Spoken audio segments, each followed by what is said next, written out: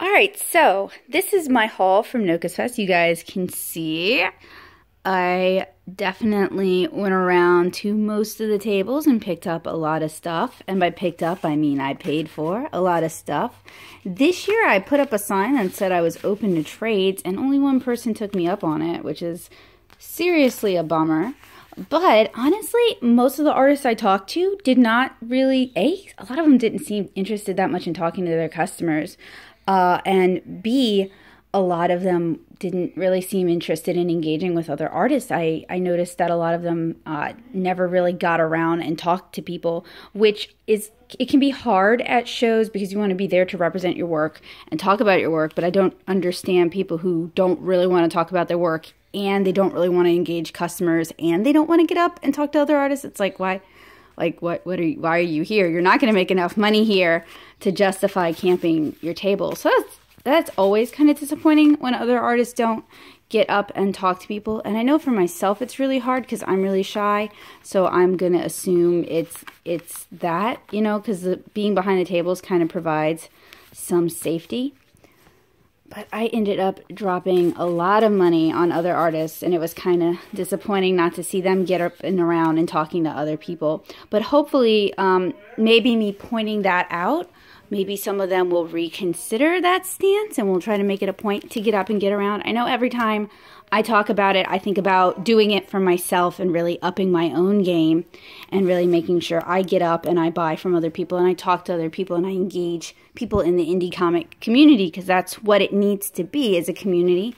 And we've definitely fallen away from it being a community. We've allowed, I think, personally, I think we've let social networks like Instagram, where engagement isn't really a priority, we've kind of allowed that to push us away from engaging each other and talking to each other, and then we get incredibly lonely and we get incredibly shy, and it becomes harder to engage other artists as you sort of isolate yourself. And I'm speaking from personal experience, and it can be hard to make yourself get up and make yourself go talk to other people. And I know there's a lot of fear of rejection and a lot of imposter syndrome going around where people are afraid that other artists are going to be rude to them. And I can't speak, I've had other artists be incredibly rude to me when I'm just buying stuff from them.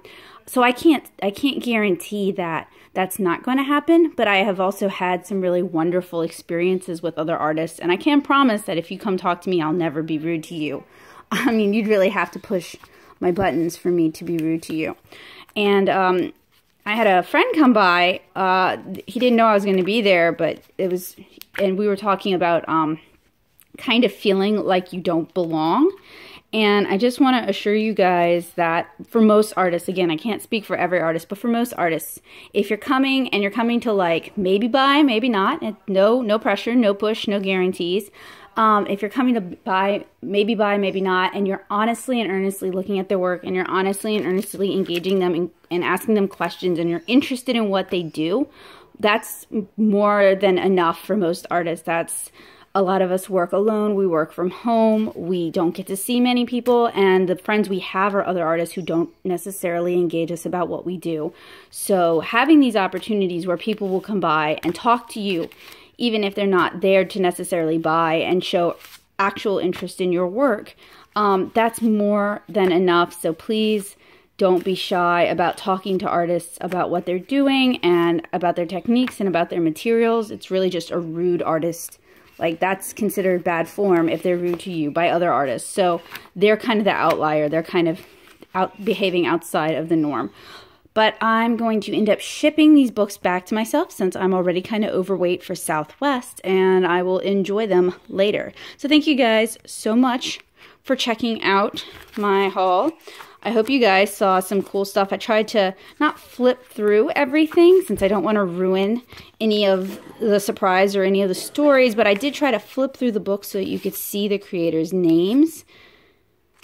In case you see something that looks good, you can hopefully Google it and maybe find it online. I picked up a lot of Inktober collections because I'm really into Inktober collections, I guess.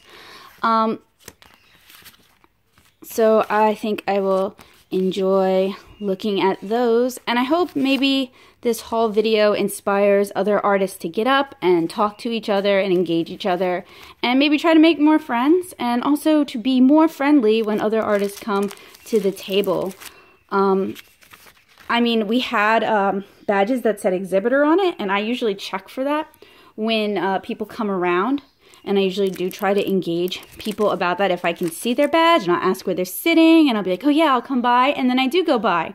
So even saying, well, I didn't know they were an artist isn't really a great excuse at shows like NOCAZfest, where pretty much only the exhibitors have those badges. So let's work on this together, guys, and I hope you guys saw something that struck your fancy in this video and that you're going to look it up.